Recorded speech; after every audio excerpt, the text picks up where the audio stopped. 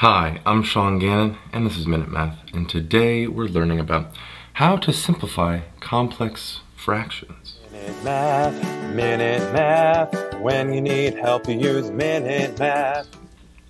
We're given this problem right here. Simplify 1/2 plus 2/3 over 3/4 minus a 1/6. Well, first we have to simplify the numerator and denominator individually. Well, for both of these, we need to find a common denominator of the fractions on each one. 1/2 and 2/3, the 2 and 3 have a common factor, or lowest common denominator, sorry, of 6. So, what I can do is 1/2 becomes 2 times 3 gives me the 6, and multiply the numerator by 3. Same thing with the right side, we have 2/3. To get the 6 in the denominator, I have to multiply 3 by 2, and do the same thing with this other numerator, 2. From there, we have the big denominator, 4 and 6. The lowest common denominator of these two fractions right here is a 12.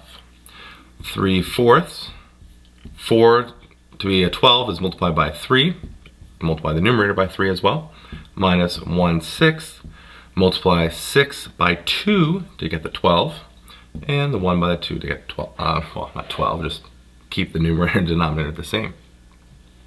From there, let's simplify a little. 1 times 3 is a 3 over 2 times 3 is a 6 plus 2 times 2 is a 4 over 6 like it should be. Here 3 times 3 is a 9, 4 times 3 is a 12, minus 1 times 2 is a 2, and 6 times 2 is a 12. And each numerator and denominator, the fractions in them, have both a common denominator. So let's keep on going. We can combine this. We have 3 plus 4 over 6 over 9 minus 2 over 12. From there, let's keep on simplifying. 3 plus 4 is a 7 over 6. Divided by 9 minus 2 is a 7 over 12. Got a lot of fractions going on here. The way I like to break this up is write the 7/6. Division symbol, that fraction bar, a 7/12, which we know simplifies to be, well, not simplifies, the multiplication of the reciprocal, 7/6 multiplied by a 12 over 7. Now, this becomes pretty easy. 7s can cancel right here.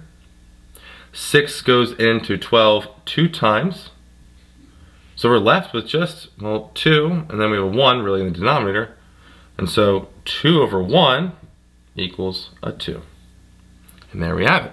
1/2 plus 2/3 over 3/4 minus 1/6 simplifies to be a 2. I hope you learned something here on how to simplify complex fractions. If you did, make sure you like this video and subscribe to our YouTube channel. This helps us make more of these free math lessons for you and for everyone else. So as always, thanks for watching.